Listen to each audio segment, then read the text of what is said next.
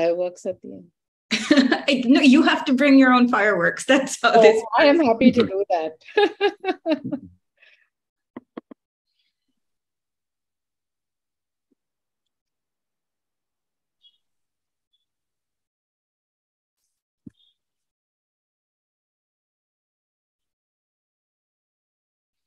Hello, good afternoon, good evening, everybody. To those of you who've logged in from different parts of the world, good morning as well. I'm really, really excited to be in conversation today with John Britt and Vaishakhi, who are the wonderful co-authors of this book, What I Really Meant to Say, which is a very powerful book on communication. But what really struck me about this book is even though it has a lot of science and research behind it, even though the principles that they've spoken about are really solid and tested, it's a book that anybody can pick up and read. And I think that because it's been written in such a conversational style, such a pleasant style, there's a lot of humor in the book as well when you see some of the role playing that happens in here. It's a book that I found a lot of value in. And so I'm really excited to be having this conversation with both the authors. I'm going to really quickly set some context about the authors by reading out their short bios. John Britt is an international best-selling author with a passion for helping organizations align their strategy with the day-to-day activities and behaviors to reach their goals. He assists companies in effective communication, improved accountability, superior customer service, and change capacity. That's a lot of very cool things. John, welcome. Thank you so much for taking this time to be with us today.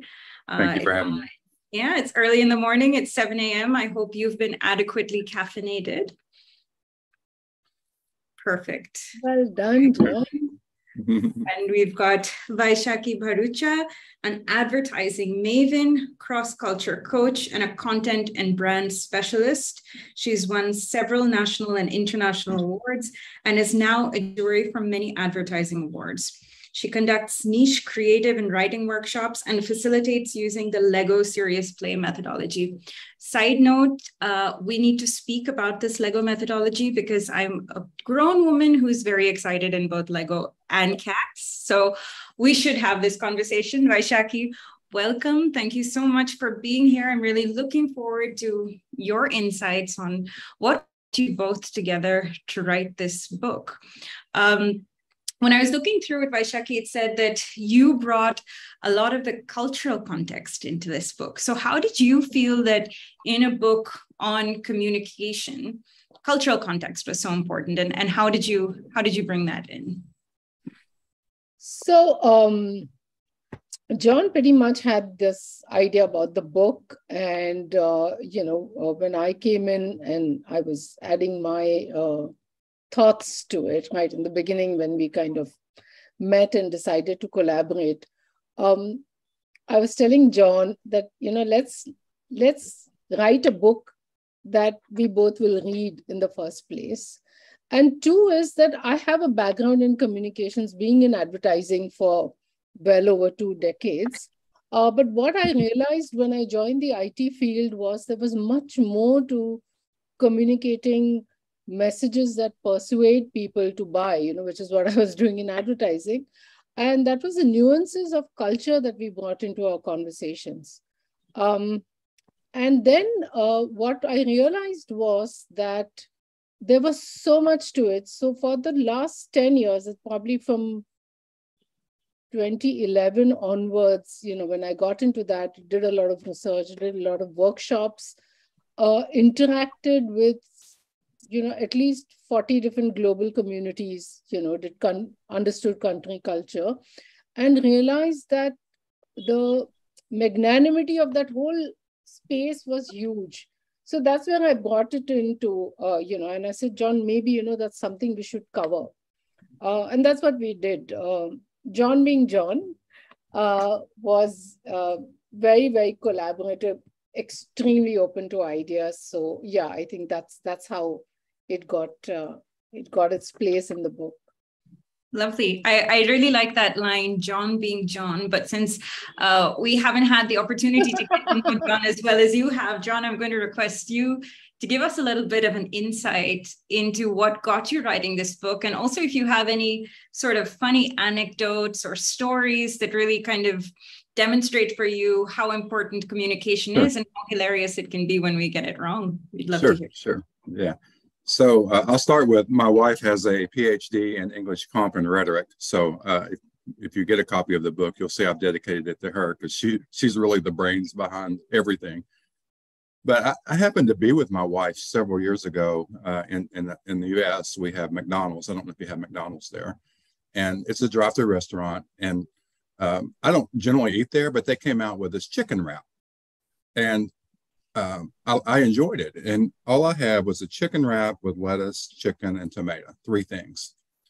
But my wife was with me and we decided to get something. And I said, you watch, they won't get it right. And she said, what do you mean? And I said, I go through here all the time and it's always wrong. And she said, well, how are you ordering your chicken wrap? And so I told her I ordered my chicken wrap with just grilled chicken, just lettuce, and just tomato. And she said, well, perhaps you're looking at this the wrong way. And I said, what do you mean? She said, you're ordering your chicken wrap from a constructionist perspective. So I look at her and I go, what? She said, you're building your chicken wrap. And I said, yeah, and it's pretty simple. Grilled chicken, lettuce, tomato. That's all I want on it. She said, but while you're busy telling them what you want on it, the person at the screen is busy trying to figure out what to take off. Because there's 7 things that come on a chicken wrap. Now, how she knew that, I don't know, but she knew it. There's 7 things that comes on a chicken wrap. So while you're busy trying to tell them what 3 that you want on, they're busy trying to tell you what 4 they want to take off. And she said, so why don't you just order it the way they're looking at their screen?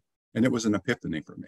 And I think that is emblematic of, I can do what I can do in communication, the best that I can do, but as much as I can understand about that other person and where they're starting from, and if I can start there with them, I am more likely to get what I want and get it right the first time. And in fact, that's been my experience. Since then, I order it that way, and 9 times out of 10, it's right. So that was kind of fun for me. And that was many, many years ago. And it got me thinking about this idea of, hey, there's, I say something, I want something. The other person that I'm trying to communicate with, half the time I'm missing the mark. What can I do better to try to improve? And it's been a journey. I love it. So Vaishakhi, this idea of in communication, what can I do better? It leads me to this quote that you have in your book that says, the single biggest problem in communication is the illusion that it has taken place. And that's by George Bernard Shaw. And I think that really beautifully encapsulates the point that you're trying to get across. So tell me, what often do you find are the biggest challenges in communication? And how did you decide to focus this book around a certain set and design them as sort of A to Z? So we realized that it's endless how communication can go wrong. In fact, the more we explored it, at some point I thought that we actually walk a minefield, and it's a wonder we get out, on the other side when we communicate, because it's amazing what can go wrong. John and I identified, 10 major factors in, basically the pitfalls, which could be everything from attitude to bias to culture, as we spoke about. And we realized that what could go wrong was bigger than what could go right. And therefore, we said that what if we actually turn things around and showcase what could go right if we were just exploring each tiny bit in an example. So that's why the A to Z happened. But at no point do we say that covers everything. I feel we've just scratched the surface. I feel communication can go real now. I mentor a lot of writers, and they write something, and then I tell them that, to me, this sounds like this. And they said, oh, but that's really not what I meant. And, that's how, the title of the book also says it, because, and we've played on the word meant and mean, if you see how we've done it on the cover. And John was very keen we do that, because it's really like that. I mean to say something, I meant to say something, but how it lands, I have to be really careful and conscious of how I communicate.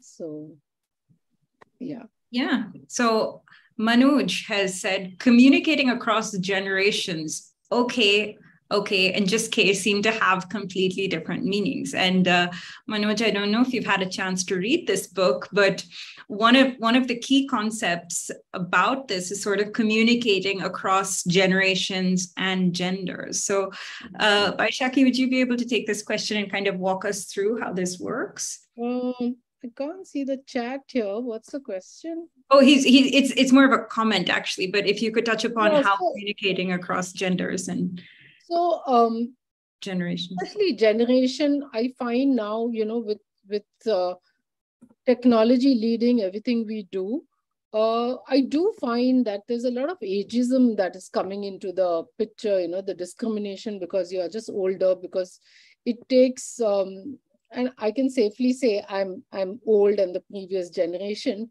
but it takes us longer to get the hang of technology. And I find that some youngsters get really, really impatient with that. There's also the sense of arrogance amongst youngsters that because they know technology, they know everything.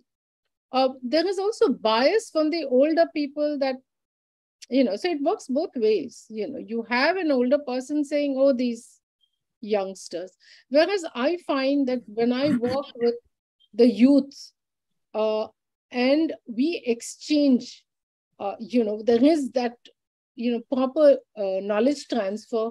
It is so amazing because we learn from each other. And I feel that if that communication can be conveyed to them, because I do a lot of coaching with youngsters and I keep telling them that, I have a lot to learn from you. And their eyebrows are raised, because I realize that they find that much bias as we find it from them. And that communication is what we have portrayed in the story, the scenario that we have for, the gender communication, that if that, the young boy in the office actually helps her with a very minor printer problem, that's sure to offset somebody who is not tech savvy, You have error and some 404, 372 error and do this, that. Give me a break. Yeah, just tell me or restart or whatever. But I feel that, again, that communication, can I communicate to someone without bias that I don't know this, I need your help?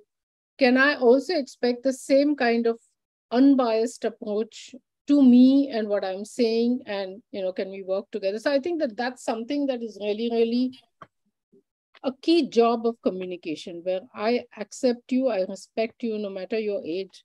And the same thing with gender. I mean, gender communication is a huge thing by itself. Yeah, thank you. Niyati says it's great that you already have a chapter in the book about it. John, could you talk to us a little bit about how you find gender in communication, and also a little bit about this cultural context that you wanted and that Vaishakhi was kind enough to bring in? Yeah, I'd be glad to. I might start with, we piggyback off of the book Crucial Conversations in the definition of communication, that it's an exchange of meaning between two or more individuals, not necessarily an exchange of words, not necessarily an exchange of something written, an exchange of meaning. And so when I think about the male, female, the generational differences, that's the place to start, is what do I think has meaning? And then being very respectful, as Vaishakhi has talked about when we're trying to approach something, because as Vaishakhi said, I'm 60 and I work with a group of folks that are younger, and they don't have the same, they have strong values, but it's not the same value system that I have. It's not, and I don't have the same one they have, and one's not right or wrong. We just need to better understand it. And then that air of respect as we communicate, to not come across as if I'm right, you're wrong, is extremely important. Now, when we were writing the book, I had a bit of the manuscript done just as a starting point. And when I got introduced to Vaishakhi, it was like manna from heaven for me, because thank you, John. What I realized, and I say this in all due respect, I'm proud of who I am, but I'm a white male, and I have a white male perspective. And Vaishakhi, in her very, very honest and kind way, came along and said, hey, maybe we ought to infuse some gender information and some cross culture. And, you know, this is you're writing from an American white male perspective. And, you know, it was like, oh, you know, because that's who I am. And so when she came along, just the value of the meaning of the book, I think, went up exponentially, because, you know, the generational chapter wasn't in there. The gender chapter wasn't in there. You know, I had something else in that place that I had in mind. And so it was very, very helpful. And I might just add that we wrote it during the pandemic. And so there's an overlay of the pandemic and the influence of the pandemic in the book that influences communication that I think the reader, you know, when they get a chance to see it, will see that thread as well. Yeah. Sorry, are you going to add something, Vaishakhi? Yeah, I wanted to add this, you know, especially the pandemic part, because, you know, everything shifted to technology at that time. And there were times when, you know, I was doing a lot of leadership workshops with a facilitation group at that time. And we used to exhort everyone to put on their videos. And there were times when there was chaos going on in people's lives, you know, and people were touched or moved by something. They could not switch on their videos. And we realized that there's so much more to communication than just getting people to talk or getting people to be out there. It was very, very difficult. And that's why we did this whole thing about pandemic overlay, because, you know, are you also seeing what people are not saying? Are they just switching off their videos because they want to walk away and do something else? Or are they switching off the video because they don't want you to see them in a vulnerable space? So that was actually that whole sensitivity that we brought to the pandemic overlay. Although it was the same thing, but suddenly during the pandemic, you know, there were frayed nerves. You know, people were in a very raw space. So that was one aspect that we added to the whole space. And we thought that, you know, with the pandemics changed us, all of us. Mm-hmm. Either, you know, we've shifted, if not by a foot, by an inch at least, all of us. I don't think anyone stayed untouched. And I think that has impacted communication, and communication has impacted us during the pandemic. So, yeah. Right. I mean, it's very interesting to see how you go through the whole book, and then you have the separate kind of section on how you deal with the pandemic. How do you feel things are shifting back now? Or do you think that they're forever transformed? Or what do you see as a future of communication? I think things have moved. I think things will never go back to where they were earlier. I think we've learned our lessons with the pandemic, but we've also learned what good the pandemic brought us in terms of technology. For instance, would we be able to have this conversation today? And I'm not saying Zoom was not there before the pandemic. I had a Zoom account, and I used to proudly just have Zoom meetings for the heck of using the account. Right. Versus seeing the value now that, okay, I can communicate with anybody anywhere. And that's how John and I have worked across Zoom for the entire book. We've not met. So I think we've seen the advantages of it, but we've also seen disadvantages of, you know, commuting for 2 or 3 hours to the office and stuff like that. We want to be home. And we want to go out and sometimes just hug someone, sometimes just sit across the table and have coffee with someone. And like you're saying, seeing how tall or short they are, right? I think it's both ways, yeah. So, John, we have a question and comment from Deepti Singh, and she says, this happens so much in professional communications too. It's not the incorrect vocabulary, it's just the choice of words doesn't match the thoughts in the head. This causes conflicts and creates a negative image. Is there a glossary of words to be used in a professional setup? How do we draw that emotional disconnect line with coworkers or people who we spend the majority of our day with? Oh, wow. There's another book there, I think. Yeah. Yeah. I think I would start with both in the professional and even in our private lives is to keep it as simple as possible, the words. My wife has coached me a lot on this because in my professional world, I work for a CPA firm that does consulting in hospitals. And so I'm in a highly professional environment, and my tendency is to embellish, and I sort of want people to know that I know what I'm talking about. And that can be, when you start that, I know it's in my head, but it can be overwhelming for them. And so I think she's done a good job of bringing me back to, when you're trying to explain something, simple's better. That let's not get caught up in the vernacular. Let's not get caught up in the acronyms. Let's not get caught up in all the bureaucracy and one-upmanship. Just keep it simple. And once you've articulated the meaning that you hope you're transmitting, then there's another step. Then, as my son used to say when he was really small, because I taught him this, put your big ears on, like Mickey Mouse, and it's time to listen. It's time to listen after you've articulated and try to determine, here's what I said and here's what I meant. Did they get it? And those are sometimes follow-up questions, but there was a whole lot packed in that question, and I'm bringing it down to what I can feel like I can handle on this call, and that is just try to keep things simple and straightforward and respectful. Let me just add that, respectful. Kindness goes a long way as you're communicating. Yeah. I'd like to add over here that, these are the vocabulary, at the workplace and at home, I feel overall could be pretty similar. I think we have to stop creating strong walls between who we are at home and who we are outside. And that's why some of the scenarios we've created are scenarios where, there's a young couple and a child working from home, and, what the mother is telling the child not to do, the boss is telling the mother not to do. So really now boundaries are blurred, and I don't think that's going to change.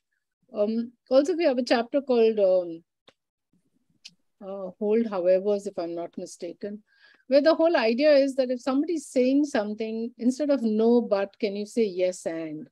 Because no, but is what kills conversations, versus yes and actually builds on conversations and ideas.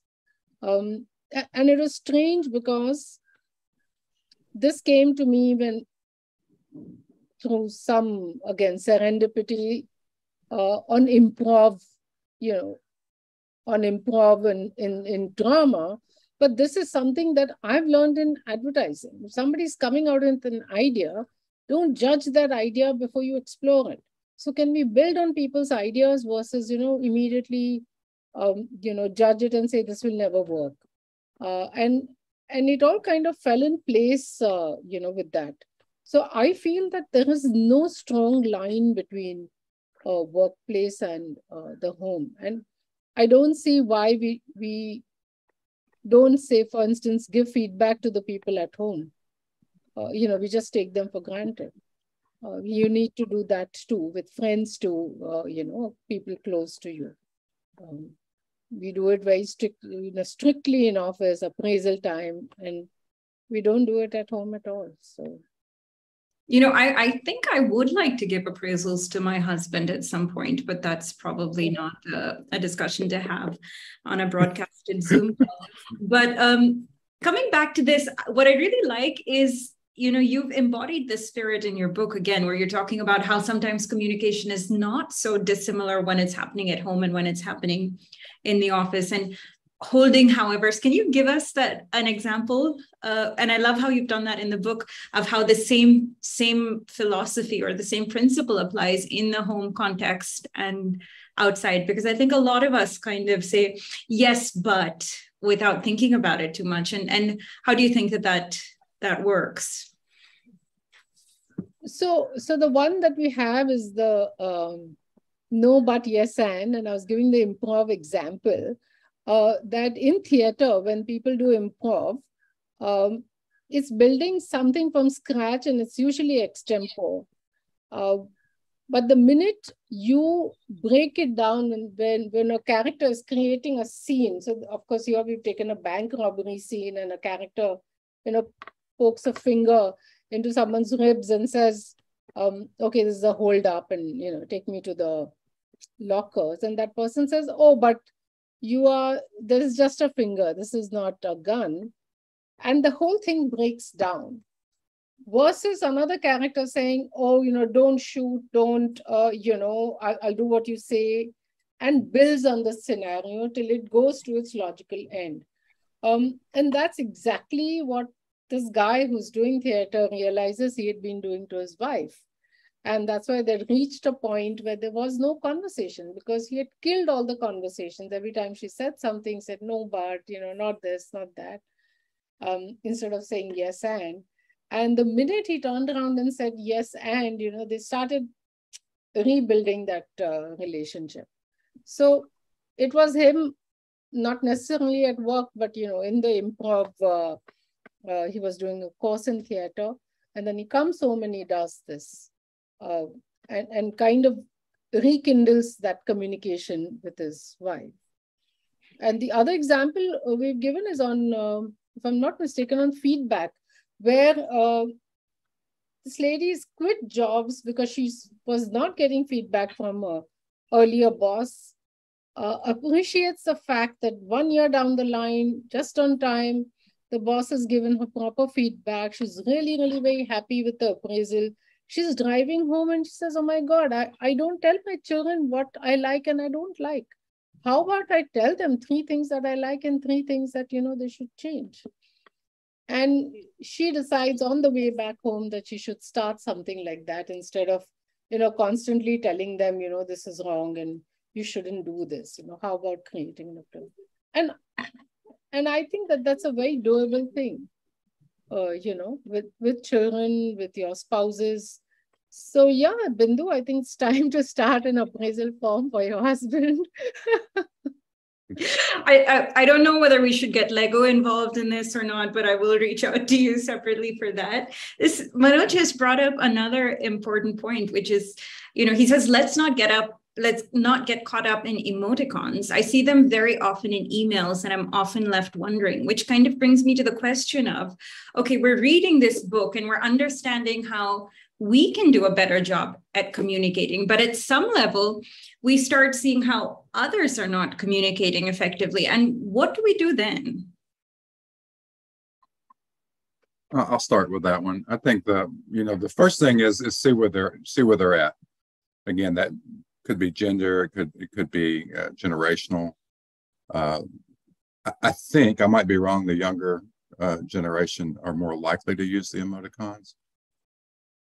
And so as we, you know, if it's something that's influencing us, if it's something that's causing us to wonder, you know, what's the right message, I would just sit down with that person in a one-on-one, quietly, without any audience, and just say, look, I'm getting this stuff, it's coming, and it's, you know, there might be a generational gap, there might be something else, but I'm trying to understand when you do this, it doesn't resonate with me, and I want it to. So help me understand what it is you're communicating when you do these things. Yeah. think the first response should be to try to get them to stop doing it. I think the first response should be, what is it you're communicating? Because it might be important to them. And if you understand it, it might, if you understand what it is and why they're doing it, that might put the, the misunderstandings aside. So that is where I would start. Vaishakhi? Yeah, I feel that that a lot of it comes from, what we've explained in the communication cycle. Am I listening to what that person is saying instead of just judging? Too many emoticons. It's probably the language of the day. So, as a linguist, I would say that, you just have to go with what it is. But there's so many times when I get emoticons from youngsters and I turn around and ask them, what is that supposed to mean? Because I may be presuming something. And that's not fair. They know. I have mistaken the emoticons multiple times, and I've been told, no, that's not what it's supposed to mean. So it's a good idea to turn around and say that I don't understand this. Is there a reason why you put this emoticon? And most people are willing to then explain what they're saying. So I think it comes from listening a lot. Again, we have, query the quiet, Sometimes it's nice to see why people are not saying anything. I hide behind emoticons. So I'll just send one thumbs up if I don't want to say anything. And it ends the conversation. So it's also how I use or abuse or misuse them. And I'm sure that there is a reason why someone is using it. So I agree with John. It's probably generation, it's gender, but it's a good idea to ask. That I'm not getting this. What is it? Yeah, it's so important. I have to tell you a funny anecdote related to that I had recently. I have the opportunity to work with a lot of teenagers who are songwriters and, really, really talented. And so I got a WhatsApp message with a skull, and I was not quite sure what that meant. So when I met her the next time, I'm like, so what was that skull about? She's like, oh, that was LOL. I'm like, you don't use the yellow smiley with the, the laughing face. She's like, no, of course not. And then I actually Googled. So this means it was so funny, I died laughing. And I felt like such a fossil at that point. I am thinking I'm cool. And yet apparently we don't use those emojis anymore. But yes, so it's very relevant. You were mentioning the communication cycle. I don't know if it's very clear if I show it like this, but I would love for you to kind of take a second and walk us through what it is and how. Yeah. John, would you like to do this? Sure. So, just as a basic model in the first part of the book, if everybody has the same understanding that with every communication event, that there's a sender, there's a message, there's a receiver, and there's a feedback loop. And it does go in that loop. And what we've tried to communicate is all those barriers that get in the way that prevent that cycle from having clarity. Because that's what we're looking for in communication is clarity of meaning. What the sender sends is what the sender hopes the receiver receives and vice versa till they come to clarity. Because this may sound harsh, and it doesn't. I don't mean it harsh, but in communication, oftentimes we're trying to get what we want, and we're trying to influence other people. And I don't mean that from a negative perspective. I just mean that that's the nature that we're trying to interact. And so, as clear as we can be, and as clear as the receiver can be, the more likely we are to all evolve to get to the outcome that we're trying to get to, whether that's a deeper love in our marriage, or whether that's, hey, I want that promotion at work. And then we just have the day-to-day things where we're not necessarily trying to get something, but we do want to be clear and have that clarity from the other person. So those things like gender and bias and other things that Vaishakhi mentioned, they're barriers that we have to recognize within ourselves and others when we can. But the most influence that we can have is on ourselves. And so I was talking to someone yesterday, when we start influencing ourselves and changing, hopefully improving our communication, there's a rebound effect on those we're communicating with. It just happens. Now, we're going to run into some people, I think, that are just very hard to communicate with. And no matter what we do, there's just a barrier there. But we do what we can do. We look in the mirror and go, yeah, I did my best. Yeah. So, but that is the cycle. Bindu, if I could, somebody put a chat up about the quiet, and Vaishakhi mentioned it, but I would like to just add to that so many meetings, so many times, people just don't say anything. You go through the meeting, Vaishakhi said they turn off their cameras, and we've actually got a chapter in the book called Query the Quiet, where we believe it's very important that you don't accept silence as consent. That when someone is silent and we're trying to move down the road at work or at home with something, just because they're being silent, that doesn't mean they agree.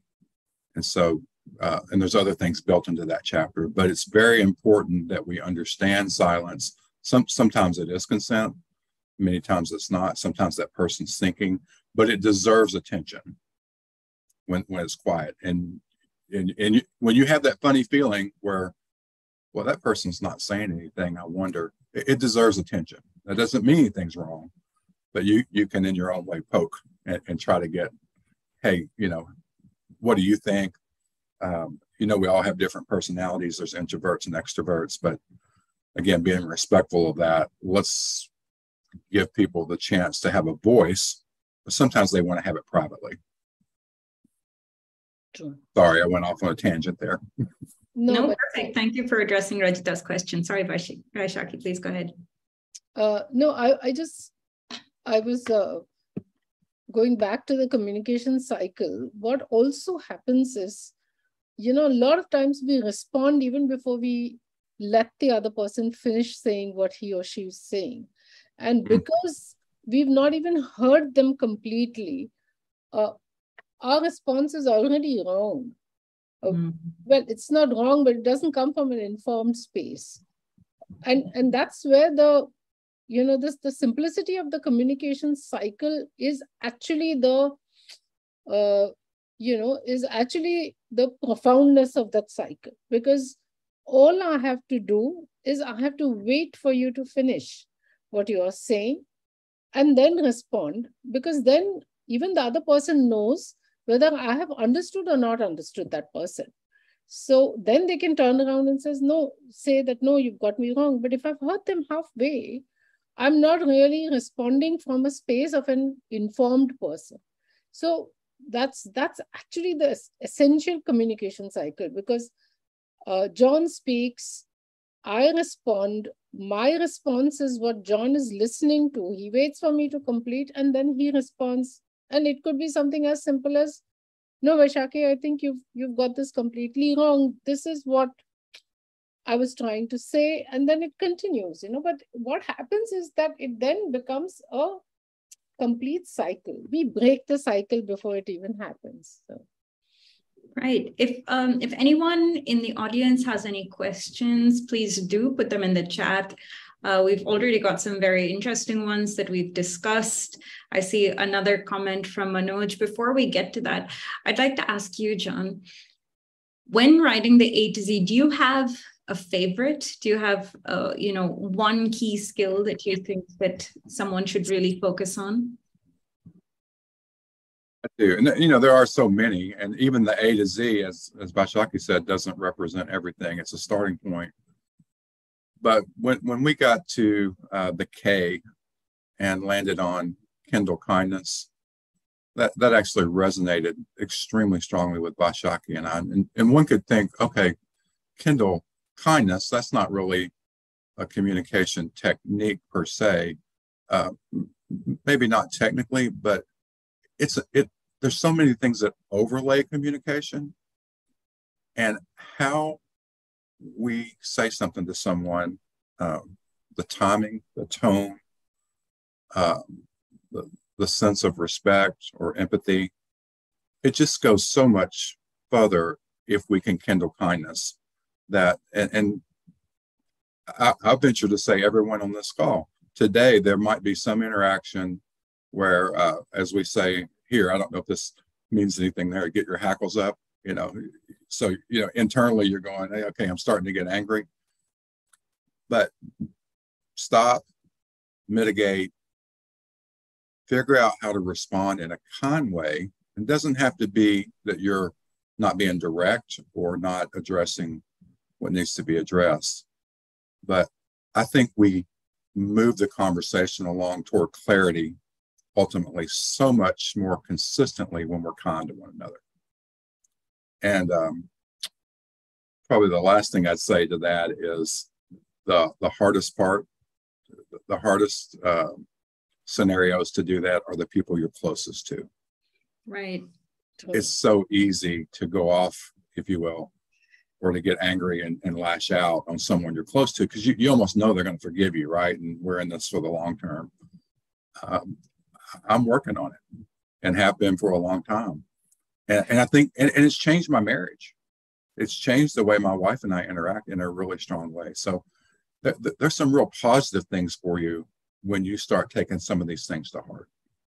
So John, does that help you with your annual marriage appraisals? Like, do you get marked higher because you kindle kindness? That's good. I should learn this. Yeah. I was reading an article this morning about how as parents, when we tend to snap at our children, when we see them doing something, especially the younger ones, we tend to say no. And this article suggests that instead of saying no as the first response, take a second and say, oh.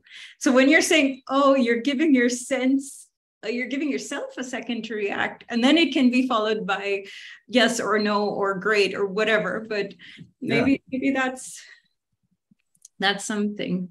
Yeah. Shaki, I'm going to come back to Manoj's point where he says, wouldn't trying to understand someone's silence take away or distract you from the clarity of your message, trying to analyze silence? I don't think so, because there are two aspects to this. One is I have communicated a message, but then I also have to wait for the response. If the response is silence, I have to try and figure that out. And like John says, I shouldn't look at it as one, consent, and two, that, that the person's completely all right, because if it merits a response and I get silence, then I should be seriously worried. So, yeah. Dr. Hishmi says, how can you make communication effective when we're not seeing each other in a virtual environment? And I know we've touched upon this a bit, but any more quick tips or points or? I find that a couple of things make a big difference. One is, simple physical aspects of communication, like speaking slowly, trying to see whether you are understood, putting stuff in chat like we are doing now, makes a big difference. I prefer keeping my video on for all interactions that I have, no matter whether it's with my, with the people, the youngsters I mentor, or it's with a client, or even if it's with friends, because somehow just looking at people and their responses make a big difference.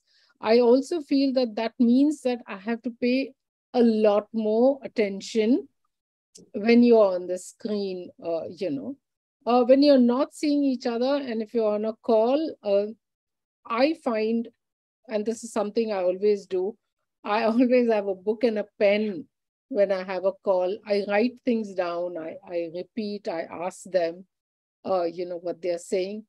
And I can safely tell you that I don't think I get it 100% of the time. It is a difficult business. It is difficult.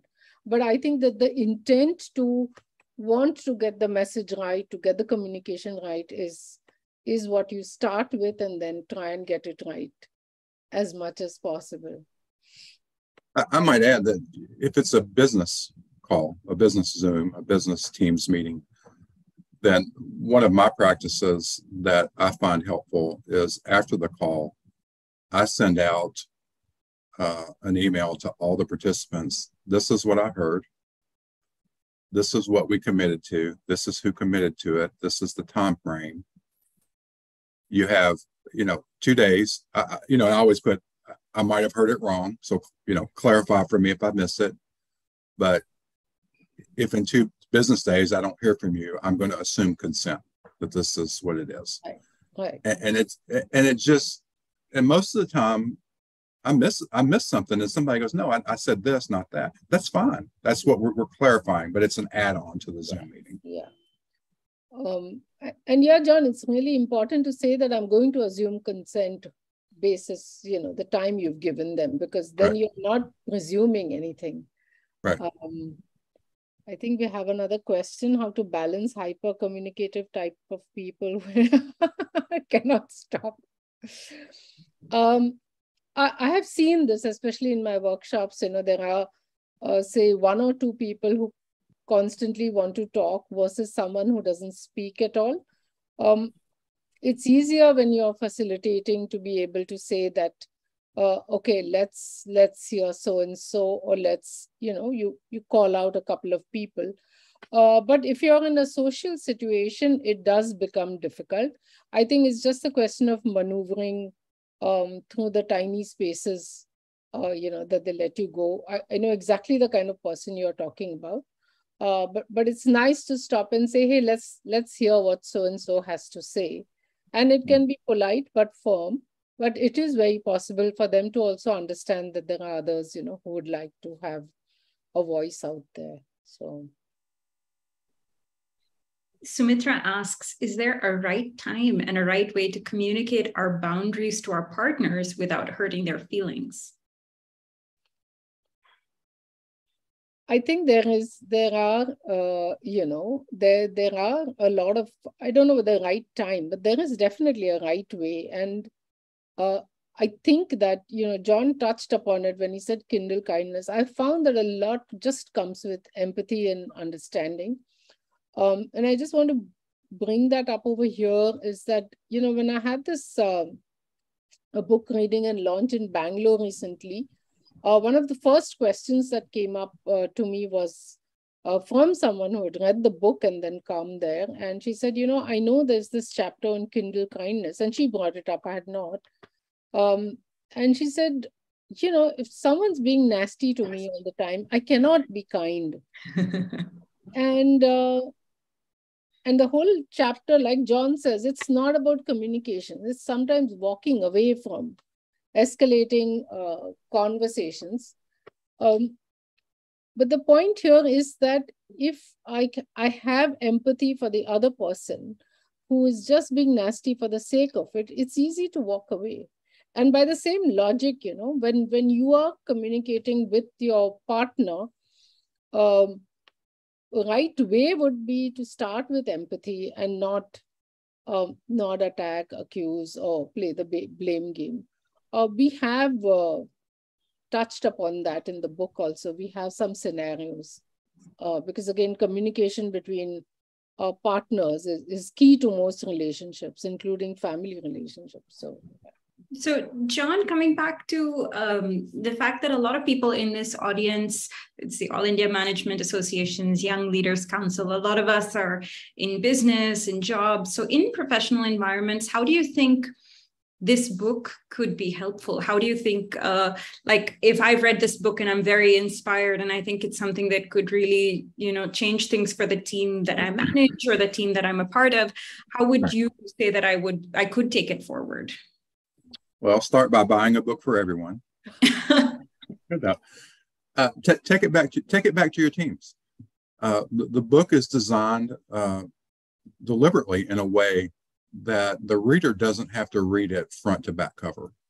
That's not the intent. Is for you to read the introduction and look at the table of contents, the A to Z, and then personally look at, hey, where do I need to focus on? For me, if I picked up the book today, I would immediately go to listen loyally.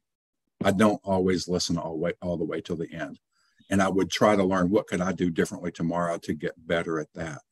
So there's a personal aspect to it, but it also resonates at work because there's so much communication that happens with teams.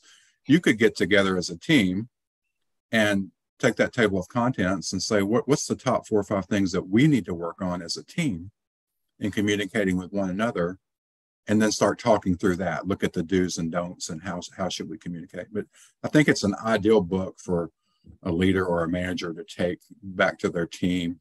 I think the principles will help all their team members personally, but I think there's also just an overarching opportunity for improved communication at work. Yeah, yeah. I see a question that is, how much is, or how effective is body language in communication? Yeah. I'll start and I'll let Vaishak. I remember reading, a few years ago, up to 60% or more of your communication happens through body language. And that's huge. I think it's related to the intimacy of the two correspondents as well, that understand each other's body language, but it's extremely important. I go back to that definition of communication is the exchange of meaning between 2 or more individuals. And when I workshop this, sometimes I'll look at the audience and say, how many of you in the audience have had an exchange of meaning with someone close to you in the last couple of days that didn't involve words? And I give it a moment, and then I say, I do. My wife looked at me like this. No words were needed, right? And so we just have to be very open and understanding. If we're in a meeting and somebody rolls their eyes, they don't need Visine. They need information, direction, guidance, etc. And so it's extremely important. And that's why I think the Zoom calls take a little bit away from the transference of meaning. Vaishaki, add on to that? No, I think, John, you pretty much covered it. I really, I joke with some of the people that I get onto calls with, saying that, on a Zoom call, I don't even know whether the person has hands or legs. It's just, it's a passport photo, unfortunately. Yeah. So you have to just kind of, and of course, if the video is off, it's all gone. So body language is very important, but over and above, I think how you choose your words, your tone of voice, how you come across, or even your intent in communicating is really important, especially when you don't have, the body language. So, yeah. I see a very interesting question from Neil, and I'd like to know the answer to this as well. Which was the most difficult concept to portray in a scenario? And again, I'd like to underline that what I really liked about this book was that you put scenarios in for every item from A to Z, just so people would be able to relate to how this happens in practice. So how was it for you creating these scenarios, and were there any that were particularly difficult to come up with a scenario for? I'll go with that. So yes, we decided that this book would not be preachy.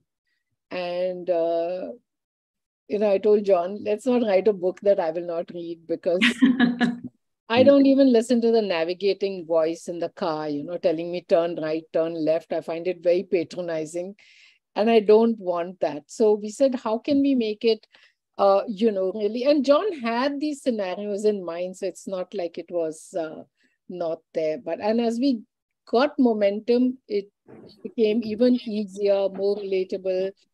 And we said, what else can we do?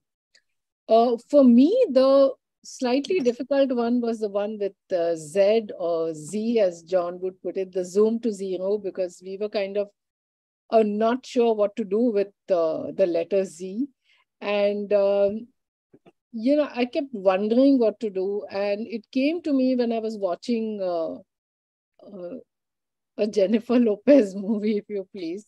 And I said, I kind of got the idea, but then to create, retrofit a scenario to it was difficult. I don't know. I leave it to the readers to tell me whether it makes sense or not. I think it does. But yeah, it was difficult to do that. So I didn't start with the scenario. I started with a thought. And then I told John, I said, I think, we can do this. And you'll have to wait till I write it and send it to you.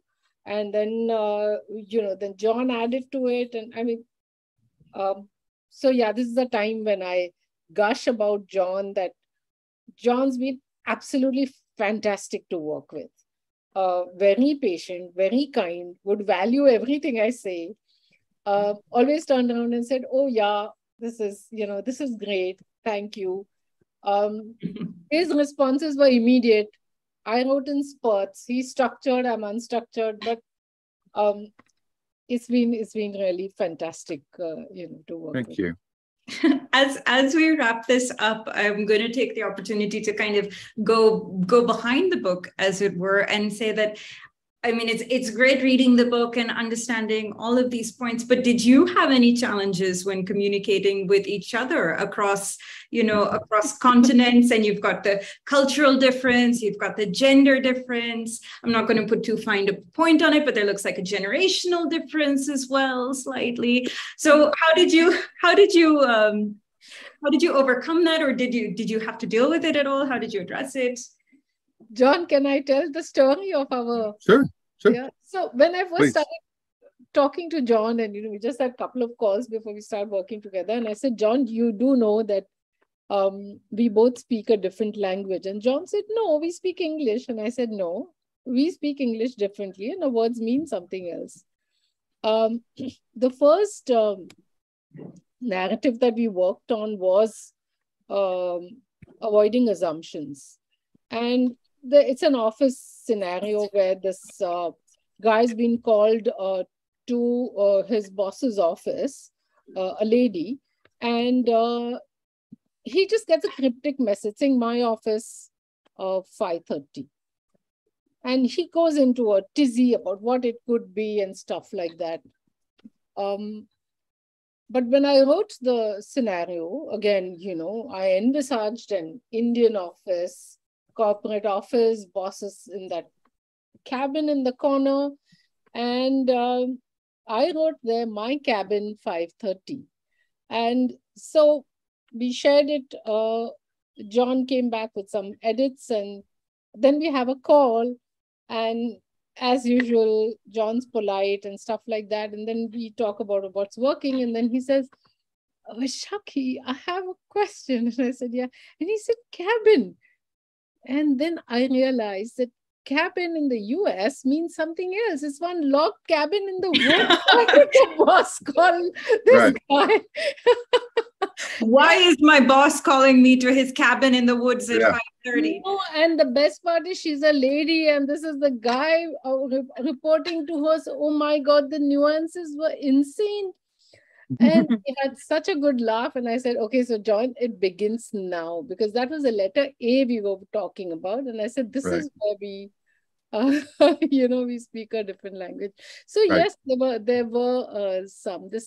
I don't think there were challenges. It was fun, looking at it from that point of view. Yeah, it's like we were brother and sisters in another life once we met. We just had the same sort of goals and aspirations and styles, really. Perfect. Yeah. I want to thank you both so much for being with us here today, and ask you each to give us one closing message or closing thought about the book that we'd like to take. If there's one thing that we could start doing today, or if there's one message that you really want us to remember, what would that be? And John, I'm going to request you to go first. Sure. I mentioned this before, and I think many folks struggle with this. I'll go to the L as listen loyally, which means listening not only all the way to the end, but listening with your ears, with your mind, with your eyes, with the body language, and let the person who is attempting to communicate something to you finish. And once they've done that, then have the respect to, in the right situations, to give them feedback, that feedback loop to say, I heard you say, and it can't be mechanical, it has to come natural, but I heard you say this, And this is what that means to me. On those important communications that you have with people, make sure that what you think they said is what they meant and what they meant to you. So listen loyally all the way to the end. Eyes, ears, heart, mind, and then some feedback to make sure that you heard them the right way. Yeah. Thank you. Thanks, John. I really believe that what you've asked is what I would say is just look at one thing, anything that calls out to you, and internalize it. I can safely say that, while we've written the book and I've been an integral part of the book, I don't think that my communication skills are anywhere there. I think I'm at A. I assume a lot of things. And I have to be very, very clear that I don't jump to conclusions when people are saying that I don't, take it as I have understood what they've said. So, to add to what John is saying about listen loyally, I now have started questioning myself that am I assuming that I've understood? Can I get more clarity? Can I ask more questions instead of just presuming and assuming stuff and then, carrying on from there. So for me, that is the biggest lesson, and that starts with A. So I have a long way to go. And I would want readers to do the same thing. I don't think it's a book to be read cover to cover. I think it's just, you read the beginning and then you pick up the page that calls to you. It's as simple as that. Wonderful. There are so many people thanking you in the chat. I hope you have a chance. Yeah, thanks everyone. I think it's been really, really lovely, great questions. I think Kirit is asking, the book is already available on Amazon.in. The link has been posted. It's here. Please have a look. Get a copy of the book if you're able to. I truly, truly enjoyed speaking to you both today, Vaishakhi and John. Thank you. Thank you. On behalf of the IMA YLC, I'd like to thank everyone in the audience for showing up. Special thanks to Rhythm and the YLC and the IMA teams for making this a smooth experience. And I really look forward to having more chats with you, John and Vaishakhi, sometime in the future. And please join us for our next YLC event. If you're on our mailing list, you will find out about that soon. Have a good morning, evening, afternoon, everybody, and thank you for logging in. Thanks, Bindu. Thanks for your time, and thanks to AIMA for organizing this. It's been a lovely experience. And thanks to all the audience members for your time. Yes. Have a good